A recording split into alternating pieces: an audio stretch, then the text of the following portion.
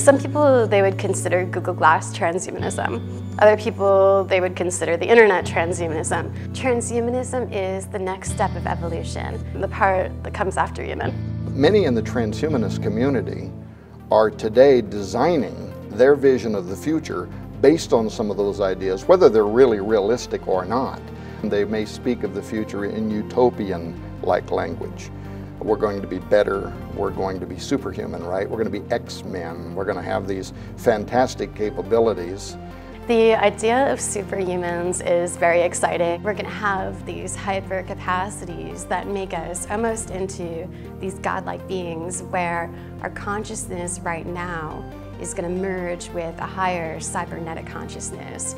Very exciting. Everybody knows about comic books and everybody knows about this cyber reality that we're creating. Science fiction is a driving force behind reality. People, they read science fiction books and they literally copy what they read and they make it into a reality now.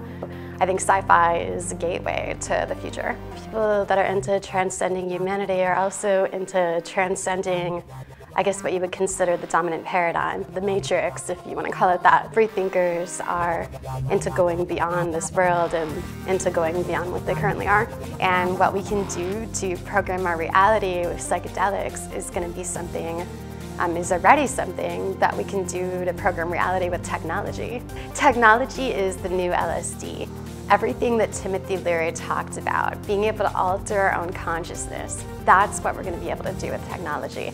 That's what we're already doing.